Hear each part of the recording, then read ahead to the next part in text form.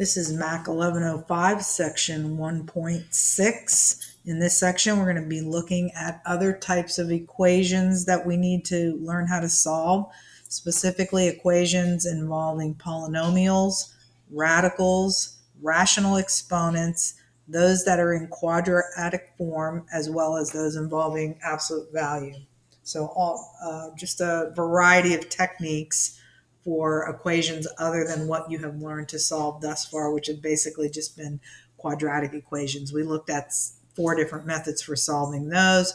Now we move on to all these different types of equations. So the first thing we're going to be looking at is polynomial equations. And you know what polynomials are. Here's a little review of them up above. They can be first degree, second degree, third degree, fourth degree. They just might not fall into the family of quadratic equations, so we call them polynomial equations when they begin to be degrees of higher level. So there's various factoring methods that work here. Like for instance, in the first example that we have here, we have 4x to the 4th degree and a 12x to the 2nd degree. And we can factor this just by, first of all, getting everything on one side, as you always have to do when you're factoring, and using the greatest common factor method for factoring it. Okay, so we're going to bring this over here. At that point, you're going to have 4x to the 4th minus 12x squared is equal to 0. So you're always going to zero out your equation, get it in that form before you start factoring. And that was true even when we were looking at factoring trinomials in the last section. Okay, so now if we look at the 2 terms that we have here, notice that 4 is the biggest number that divides into both of these coefficients, and both of these terms have at least an x squared as part of their the term. So we're going to take out, oops, didn't write that 4 very nice, a 4x squared. Whenever you're taking out a GCF, you always put 1 parenthesis next to it, and this GCF that you took out from these 2 terms acts as a multiplier to get back each of the terms that you took it out of. So you ask yourself, 4x squared times what would give you this back again? And that would be x squared, because 4x squared times x squared is 4x to the 4th. Then 4x squared times what would give you negative 12x squared. That would be just negative 3. This times this would be negative 12 with the x squared coming from the GCF. So it's all factored. And then once you get it factored, you can ask yourself whether or not you have factored it completely. Sometimes what you end up with right here can be factored even further. I mean, if this had been like the difference of squares, if that had been a square and that had been a square, we could factor further, but we can't factor any further. So since you cannot factor any further, you're going to go into setting up equations using the 2 factors. This is one factor, the one that you pulled out. We're using the 0 factor principle, where we can set each factor equal to 0 and find the solutions. The other equation that we're going to solve is created from the other factor, x squared minus 3. And now since both of these are quadratic equations, any of the methods that we learned for solving quadratic equations in section 1.5 are fair game.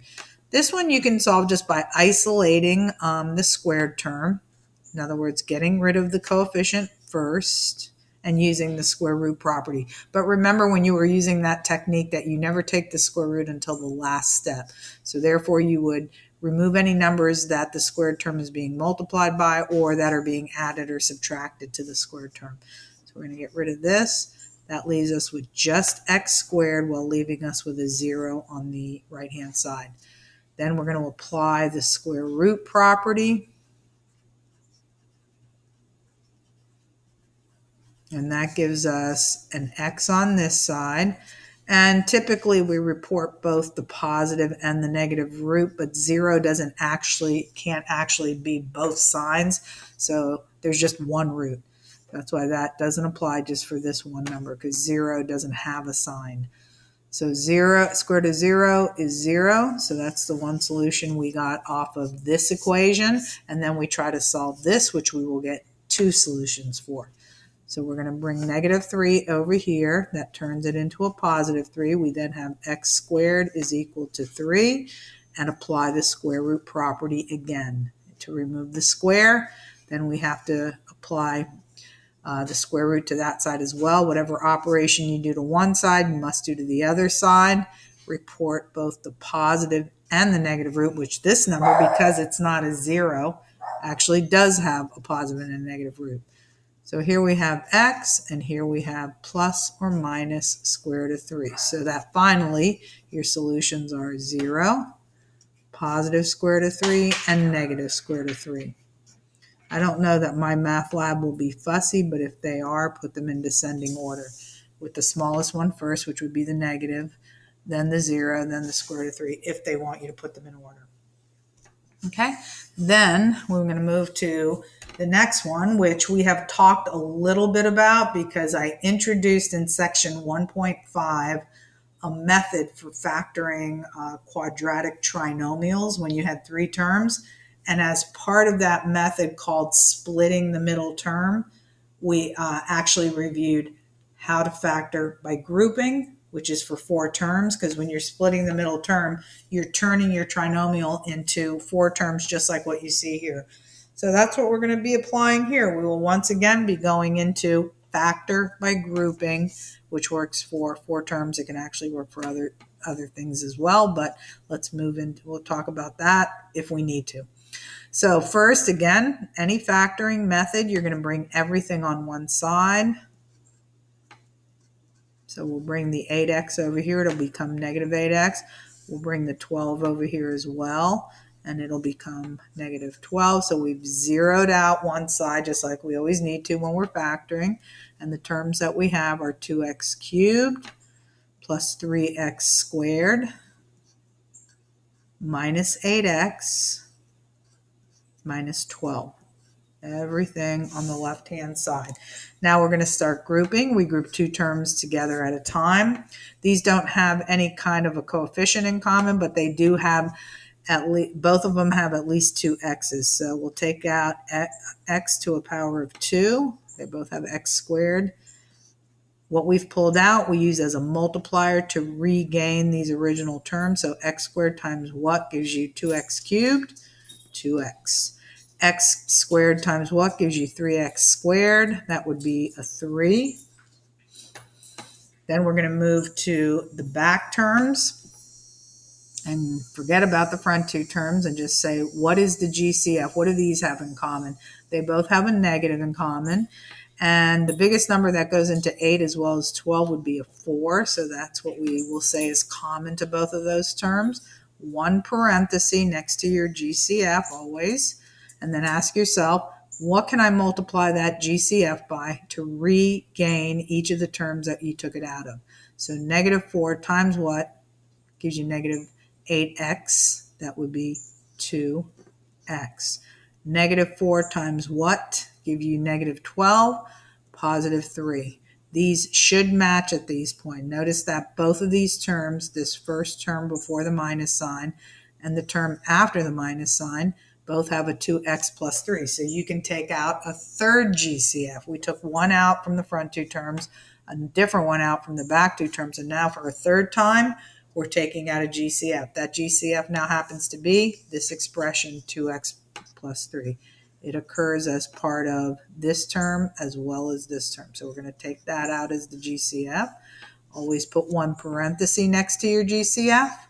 And then these terms that you took out, fill in this back parenthesis. Now in this problem, it just so happens that you have not finished factoring. There's plenty of problems where you can apply one form of factoring, but yet you can still do more. And that would be for this factor right here. That can be factored further.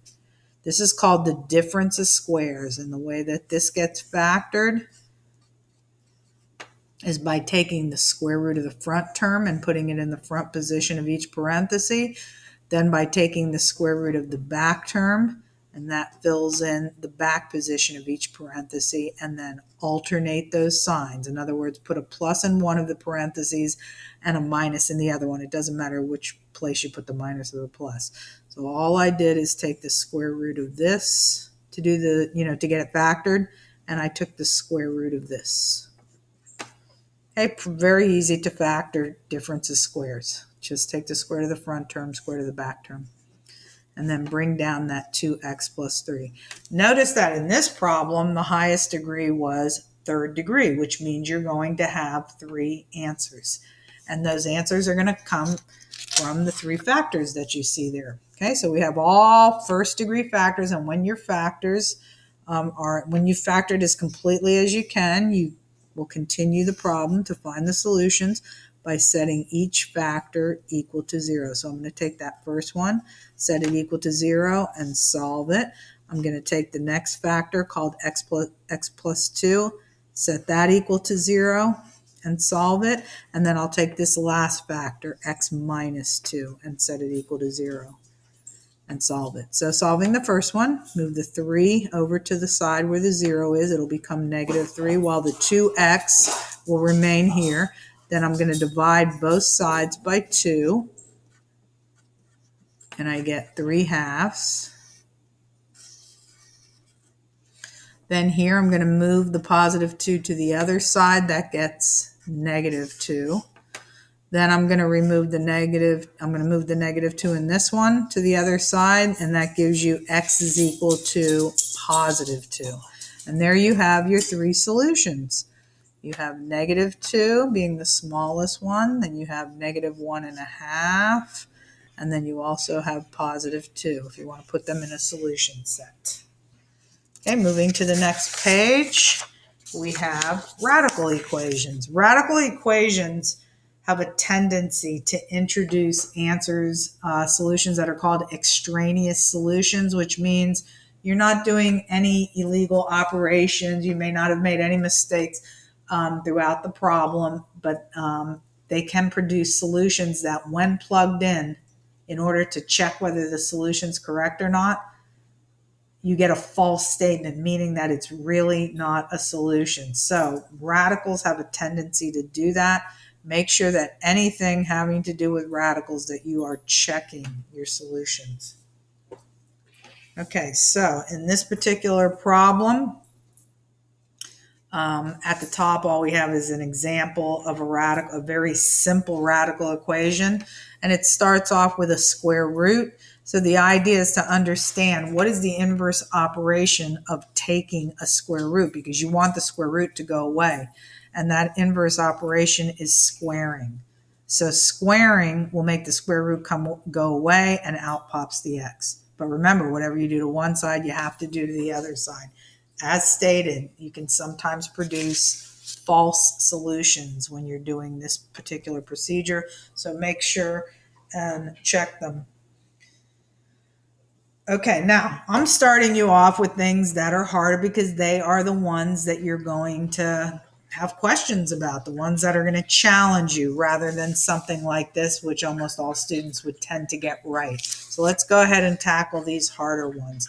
When you are doing these problems, just like you saw happening in this simplistic problem, you have to isolate the squared term. That radical expression needs to be all by itself on one side before you go into this operation of squaring both sides. Likewise here. Before you go into squaring each side, in order to get rid of this square root, you want to bring this 3 to the other side, getting the square root expression, the radical expression, all by itself. Okay, the reason that this 3 when it comes over here is -3, the reason this is more challenging for students is because you're going to be foiling. And possibly you know the shortcut for foiling here, which I keep introducing as I do the problems, because some problems have several steps, and being able to shorten out and take out 3 or 4 steps by knowing a shortcut is really handy. So you want to try and, get those in your pocket, the shortcuts. Okay, so now that we've isolated the square root, we want to get rid of the square root, which means we're going to square. Therefore, we have to do the same operation on the other side, and this means FOIL. Even though there is a